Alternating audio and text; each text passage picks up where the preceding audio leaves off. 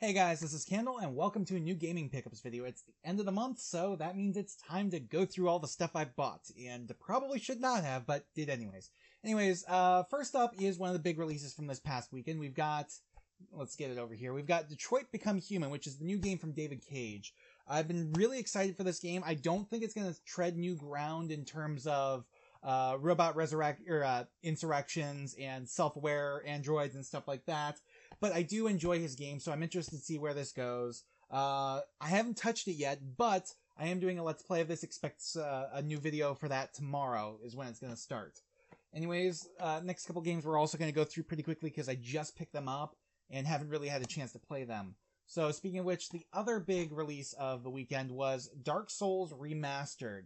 Yeah, I never really got into Dark Souls the first time around. I did pick up Demon Souls, got into that a little bit, but not too heavily, and then I tried Dark Souls, and it just wasn't for me at the time. However, I've gotten more back into Demon Souls and really enjoyed it, so I figured with the new release of Dark Souls, with all the DLC and everything on the PS4, and current gen systems and everything, now is probably the best time to get into it. So, looking forward to playing that. Don't expect a Let's Play on it anytime soon. If I do one, it's probably going to be after I have beaten the game at least once myself. However, the next game you can expect a Let's Play sometime in the near future. I haven't quite figured out when yet, though. That is Shadow of the Colossus. This is the 2017 PS4 remake. Really looking forward to playing this. I don't expect it to play too much differently from the original or the HD remaster on PS3. However, it will look a hell of a lot better, so I'm definitely glad about that. Next up is one of last year's biggest releases. It is Persona 5, which I never had a chance to play at the time. I just didn't quite get around to it, so I'm definitely looking forward to trying this out. I've never played a Persona game before. I've never played a Shin Megami Tensei game before. However, what I do like is, just like with Final Fantasy and Tales and other JRPGs, it's different every time. You don't have to play all through the entire backlog in order to understand what's going on, because it's a new story, new characters every time, so I really enjoy that. What's not a new story, new characters every time, though, is Kingdom Hearts. Now, we are still waiting on a date for Kingdom Hearts 3, but it is expected to come out some point this year. I've previously done Let's Plays of 1 and 2, but I never got around to doing Let's Plays of Chain of Memories, Birth by Sleep, or the other Kingdom Hearts games, and I'm really looking forward to doing that. I already had the 1.2 and 2.5 individual collections for PS3, but I wanted to get them on PS4 because now I have pretty much the entire Kingdom Hearts collection on PS4. And also, when I do Let's Plays moving forward in the future, I kind of want to at least start with the most recent up-to-date versions that I can. Like with Shadow of the Colossus, I'll be doing the remake before I go back and play the original. I might do the originals as well eventually, but we'll see. Anyways, that's it for the new stuff I got. The rest of this is retro, and I don't have all that much of it.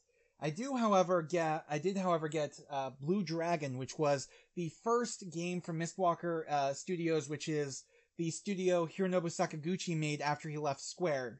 And Sakaguchi, of course, is the guy who, he's the grandfather of Final Fantasy, basically, and so I've really enjoyed his games in the past. Plus, he also worked with Akira Toriyama on this one, and for the art style, and they'd previously worked together on Chrono Trigger, and he also got Nobuo Uematsu to do the music for this, and Uematsu did the music for Final Fantasy 1 through 9, as well as most of 10, and a few bit pieces here and there, and I've always enjoyed his style. I did own this game previously, but I got rid of it at the time because I couldn't stand the voice acting of one of the main characters, and it didn't hook me at the time. However, I did try it again more recently, and I enjoyed it. I haven't really gotten too far into it yet, but I have been enjoying it, and I've been able to overlook my problems with the voice acting that I had at the time, and if it really bugs me, I can just always switch it over to the Japanese voices, so that really helps things out as well. One thing I would like to point out is that, again, I haven't played Persona yet, so I don't know how true this is, but in Persona, you have, the name of the game, you have personas that can fight for you in battles, and in Blue Dragon, you have, basically your shadows become monsters and they can fight for you. You can see the titular Blue Dragon right here. That's actually this guy's shadow and can fight for him, and that I think is really interesting. Next retro game I got was Sonic 3 for the Genesis. I had never played Sonic 3 before, really. I'd maybe touched on it a couple times, but I'd never seriously played through it. And, I didn't get the, Sonic and Knuckles. when I picked this up, they also had the cartridge for Sonic and Knuckles, but with my Genesis games, I'm really trying to get them with the boxes instead of the loose carts. And the box for Sonic and Knuckles didn't hold up as well as most Genesis boxes because it was cardboard, whereas most Genesis boxes were actually plastic, like this one. So I haven't gotten the full Sonic 3 experience yet, but I have enjoyed what I've played of Sonic 3 so far. Next up is another game I had previously owned, which is Resident Evil Remake for the GameCube. This is the same version of the game that the recent HD remaster was based off of, and it's pretty enjoyable. I mean, it's classic Resident Evil. It's the original game, just remade to look better and so on. But the last game I have to talk about is kind of a hidden gem. It's one that I've struggled to find for quite some time, and unfortunately, the original Dreamcast release never made it to North American shores. It made it out of Japan to Europe, but by that point, the Dreamcast was too much dead, so it ended up being released on the Xbox. I am, of course, talking about Shenmue 2, and I'm very much looking forward to Shenmue 3 coming out next year, and the 1 and 2 HD collection coming out later this year. So I haven't actually touched on this yet. I haven't played it yet because I'm waiting for that HD collection.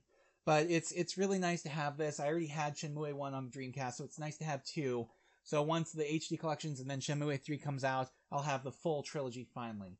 So anyways, that is it for this Gaming Pickups video. We'll have another one at the end of June, provided I can actually scrounge around to find some stuff to get, because there's really only one major release I'm looking forward to in June. And so I'll probably fill out the rest of it with more recent releases I just never got around to getting yet, or more retro releases and so on. So anyways, that's it for now. I'll see you guys next time. Please remember to comment, rate, and subscribe.